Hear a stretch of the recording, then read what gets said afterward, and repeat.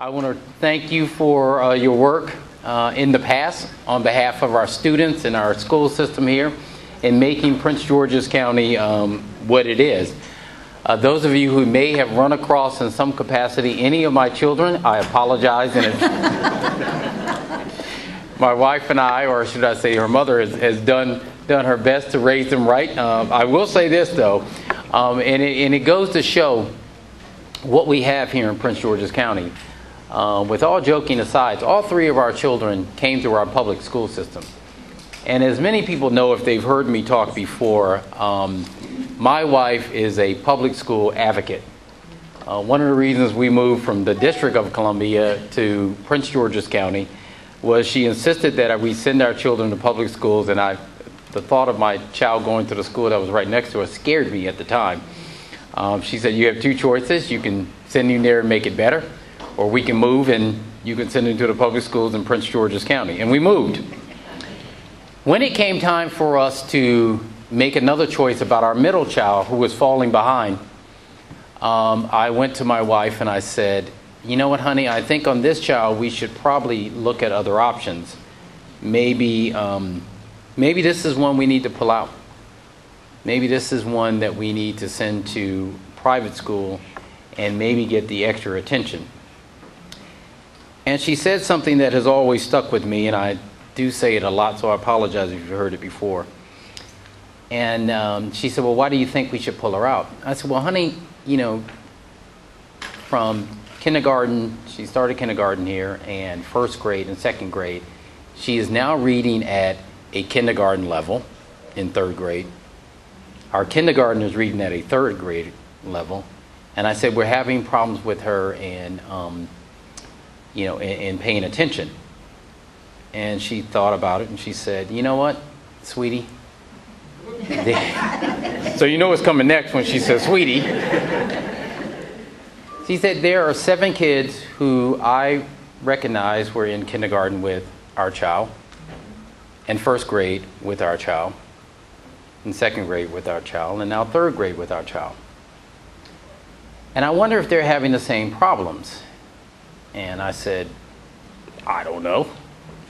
She said, because since you're an elected official, and I assume that they will do special things for you if we ask them to do those things. And I said, yes, I hope so. She said, good.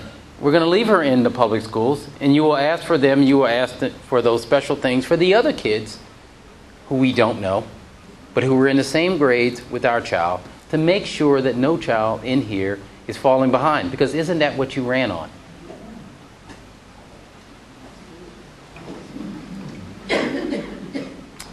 Isn't that what you ran on? It was not to provide a better opportunity for your child. It was to provide a better opportunity for all children. That is the role that you have played in this school system, and that is the role that you play today. And so when I come to you today and we answer questions about what it is that we've done to reshape and try to reshape Prince George's school system, it is with that in mind.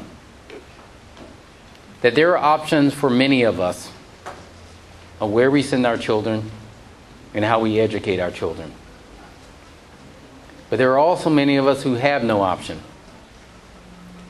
And just like it was urgent for me to make sure my middle child got the best education, I didn't want to hear that school was going to be better 2 days from now, 4 years from now.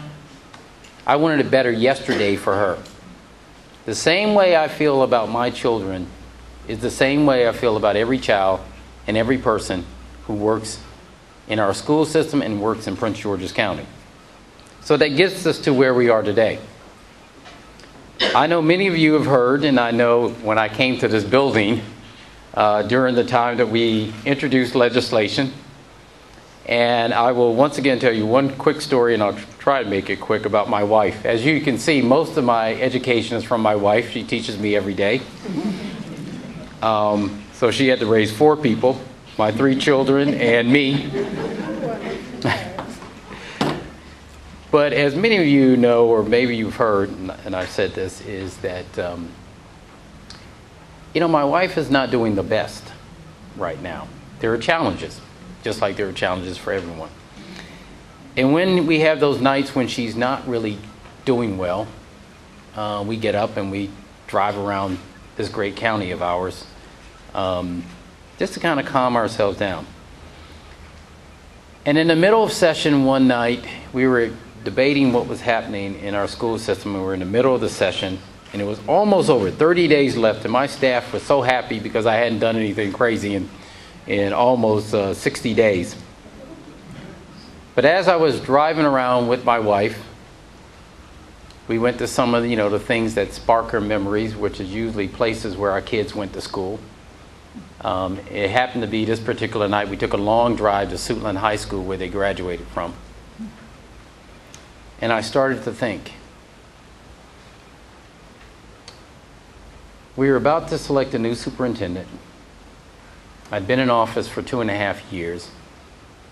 My kids were gone from the school system, so the sense of urgency of them every day pestering me was not there. But as I drove with my wife and we went past Suitland High School, I thought about what she said to me many years ago about our middle child. And I thought about where we are as a county. One of the wealthiest counties in the wealthiest state, in the wealthiest nation on the face of the earth. One of the most educated populations in one of the most educated countries in the world. And yet we could not retain a superintendent for any length of time. Our pay of teachers was dismal compared to our surrounding jurisdictions. The state of our education was making progress but slow. And I thought about what she had said to me many years ago. And I said to myself, you know what? I got two options. I can wait when it's safe after June of next year, because I was looking pretty good in the polls from what they told me. So you wait to June until you're reelected, and then you do something about educating somebody else's child that's feeling as urgent as you are. Or I could do something right now which will make a lot of people mad. It may cause me to find a new career. Certainly will make my staff mad. And I decided as we drove back to our house at 3 in the morning that I would type a memo to my staff and said, meet me in Annapolis, we're putting in legislation, because we're going to at least attempt in this administration to do what it is I said I would do. If I am wrong, they will send me home in June, and that's fine. If I'm right, it may give us a chance to better our school system in a way that benefits all of our children, the way that I think. And it's a guess. As I showed up that morning, we introduced legislation. They said, how do you know it's going to be better if you do this? I said, I don't, but I know it's not better now. I could be wrong, and they'll send me home. And that's the way it should be. That's the way it should be. It should not be waiting until you're comfortable. We put the legislation in 30 days we passed it, which really made a lot of people mad, including those who occupy this building. But as I said to them, and I'll say to you, if it did nothing else, it raised the level of education debate in the county to a way it hadn't been in a while. It was on everyone's mind, right or wrong. It was on everyone's mind, and right or wrong, everyone's career was on the line. Because one of the things I've learned in my long political career, and as my hair thins out and gets grayer, is if I'm going down, I want to take a whole bunch of people with me. So as I put my career on the line, making the appointment of the superintendent and the leadership of the school board, I thought, heck, why shouldn't the council join me? It's easy when you can pass a budget. Think about it. We give the school system $1.7 billion. After we give the school system $1.7 billion, the council and I can actually stand up and say, we have done all we can about education. We've improved it. We've made a difference. In reality, we haven't. We don't know if that money is going to the right place. We don't know even if that's the amount of money we need to move our school system forward. But we can honestly say that we've done what they asked us to do and run for re-election and get re-elected on an education platform, not knowing whether somebody's child was educated any better or not. So, since I'm putting my career on the line, I thought they should have a part in this. So they get to select one board member. Because why? Because many times when they send the budget over there, they say, you know what, we send it over there, they don't listen to us, we have no role outside of this. Well, now you have a role. You get to select one member on the school board, and you're tied into this. So while we're at it, why don't we make the legislature responsible also? Because in the past, the legislature, and I was one of them, would say, you know what, we got more money for construction coming back here. We got our money from the state. I've done all I can to make sure education in Prince George's County is better. But yet I don't know whether, in fact, as a legislator, any child was educated by what we did. But you know what? As a legislator, as a delegate or a senator, I can honestly say I did everything I can. Well, now they can't just say it. Because they are the ones who gave me the authority to appoint the superintendent, to appoint the leadership of the school board, and to appoint 3 members. If I am wrong, if they don't hold me accountable, it is their fault. So guess what?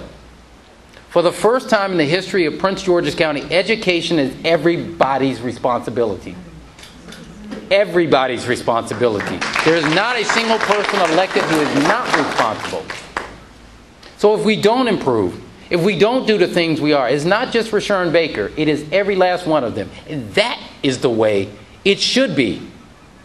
It's not Maxwell's, it's not the school boards, it's not the teachers, it's not the parents, it's all of us. All of us have to be responsible, and that is the only way you make improvement. That is the lesson that my wife was trying to teach me many years ago. It is everybody's responsibility to educate every child next to their child, and every child that lives in your neighborhood, and everyone in here, to make sure the quality of life. So when people ask me why I put it in the last 30 days, I simply say, blame my wife.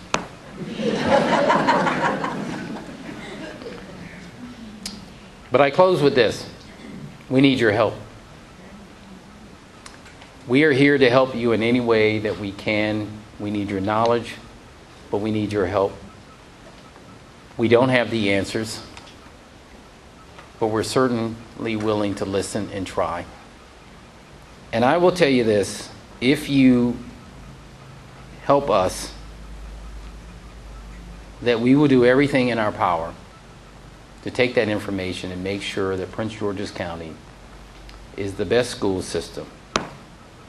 The best school system whole.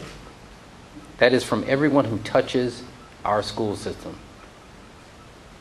From the maintenance worker or to the most important people in the building to me, and that's the cafeteria workers. Because they were the most important people to my middle child, because that's where she went and got her snacks. To the people who teach them, to the people who do administration, to the people who greet them as they walk in the door. Everyone. Thank you.